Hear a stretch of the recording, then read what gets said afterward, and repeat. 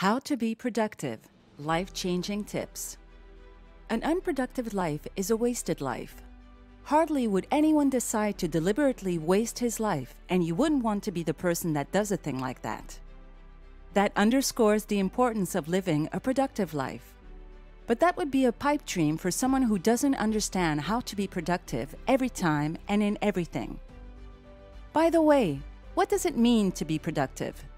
It means cultivating a habit or learning a skill to get more done. Then how can you learn how to be productive?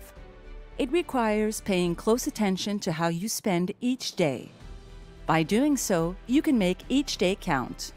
Thus, you would need to know how to be productive at work. If you're a student, you must know how to be productive at school. Since we generally feel relaxed at home, where we are not guided at all by rules, we may waste plenty of time if we don't know how to be productive at home. This video contains life-changing tips for those whose lives have been unproductive. It also has tips for those who, though not wasting their lives, have room for improvement. How to be productive at work. The following tips will help you to be productive at work. Number 1. Plan your day. This is the first and the most important step to make your day count. You can't just spend your days according to how they come if you're not planning to fail.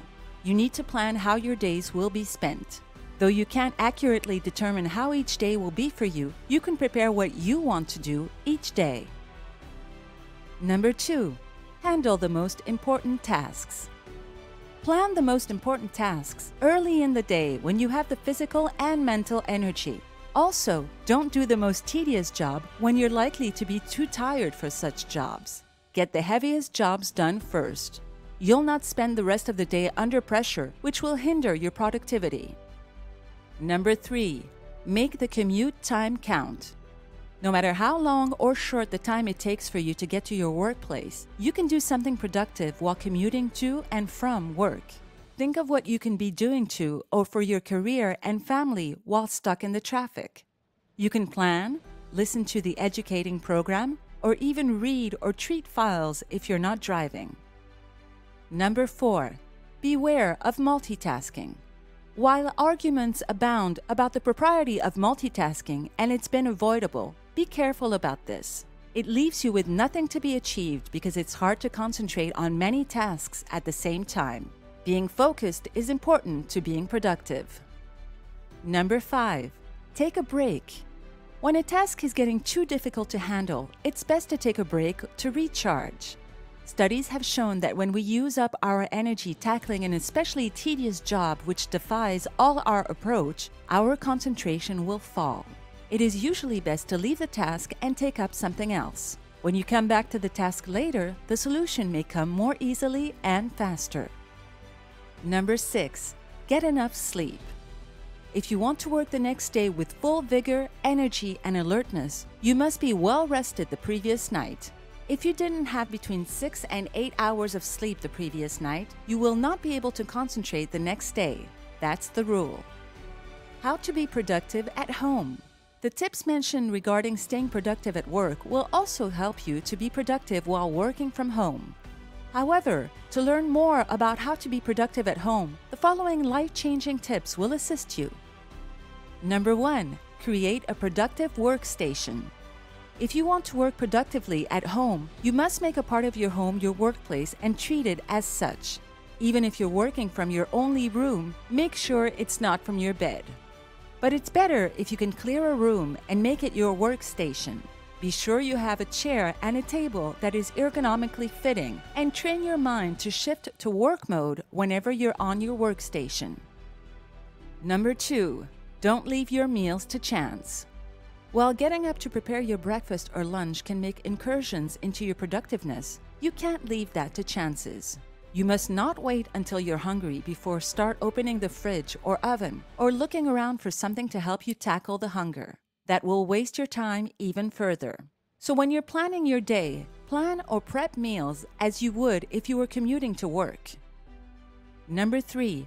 Mentally go to work. Act like you are going to work outside your home. Have a regular wake-up time and time to start work.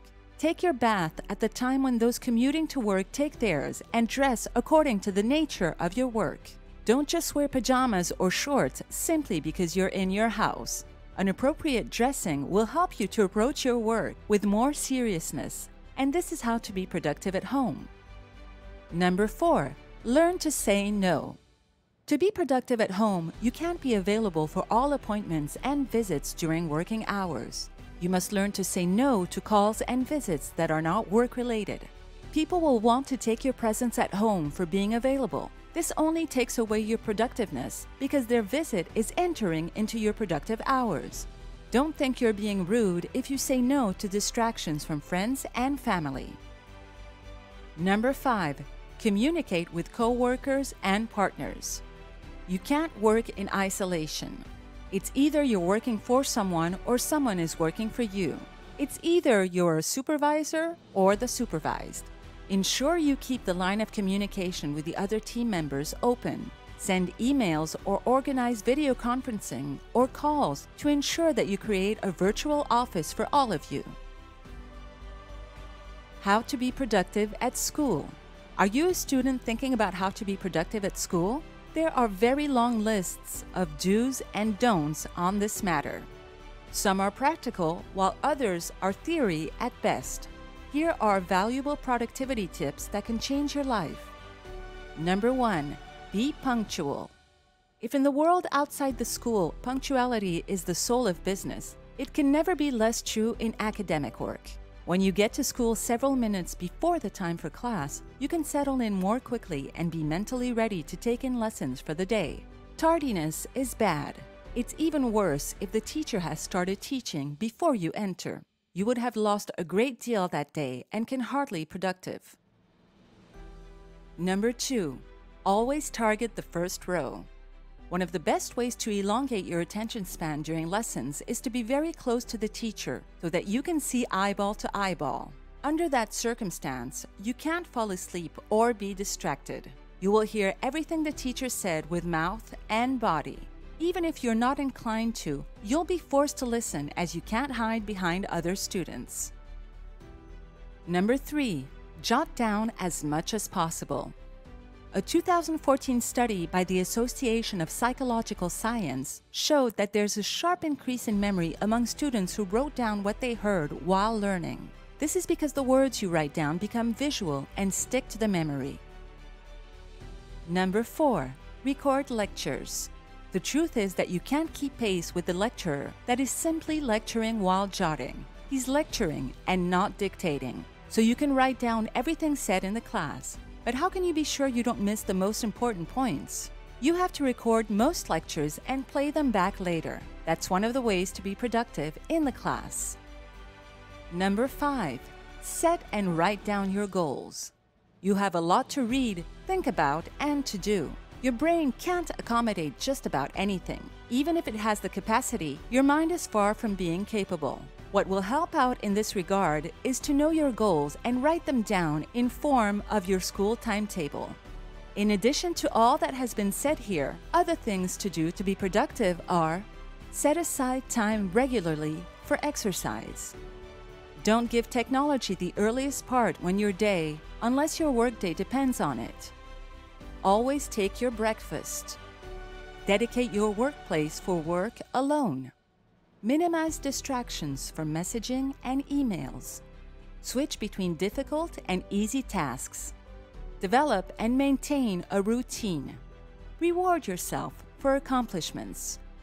Clean your workplace, be it your home or your office. Take time to relax. Silence your notifications. Have regular working or study hours. Being productive involves a lot more than what you achieve today and lost tomorrow. How to be productive is to continue to make progress each day and avoid wasting any of your days. One way to sustain your productiveness is to track your progress. When you track your progress, you can quickly know when you're dropping in productivity. It is possible for us to be procrastinating and think that we are progressing. So whether at work, at home, or school, the essence of a good life that will not be wasted is to be productive.